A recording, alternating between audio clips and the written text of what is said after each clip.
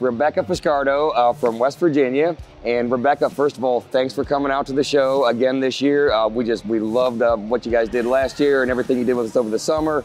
And so tell me a little bit about what you thought about the show this year compared to last year.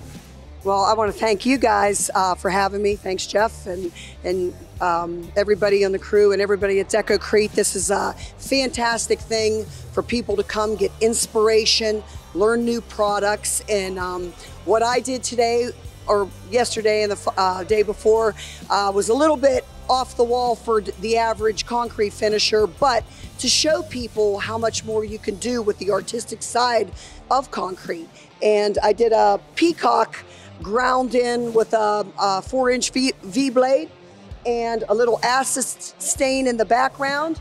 And we used acetone dyes on most of the vibrant colors and also acetone dyes on the geometric pattern behind to show people that if you've got to get in and out on a project, you can put those acetone dyes on there and seal it the same day and get through your project faster. So. Well, it looks great. It's all sealed up. Everything is completely done and complete. So we love seeing that.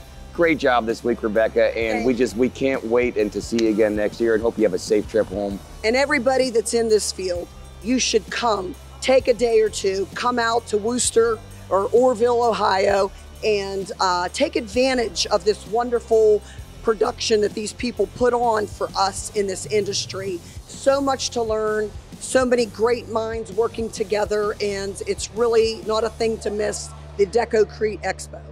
Thanks, Rebecca. Thank you. You bet.